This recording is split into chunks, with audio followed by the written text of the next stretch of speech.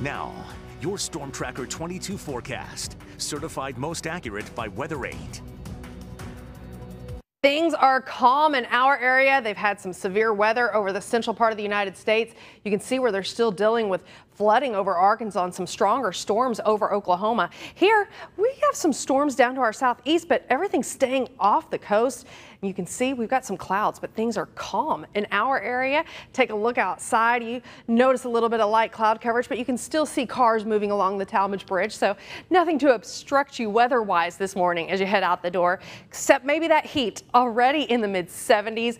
Wind's fairly calm, but it's still got a southerly component, a little bit out of the west if you do have some.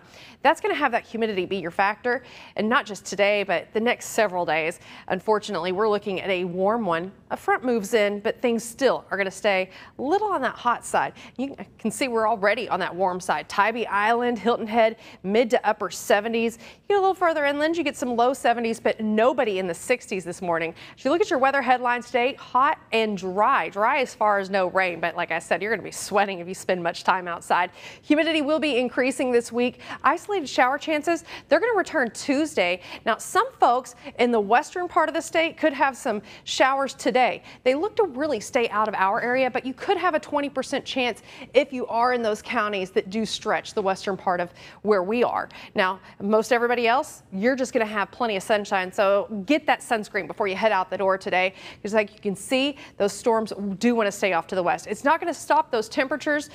We're going to be in the mid to upper 90s. We haven't hit above 95 since October of last year. We got to 97 October the 4th. Today, we're going to be close to that. Now, the record's at 101. I don't see any hundreds out there, but everybody's going to be close to that 90-degree mark. And if you are inland, you're going to be in the mid-90s, feeling closer to 100 the next several days, Chris.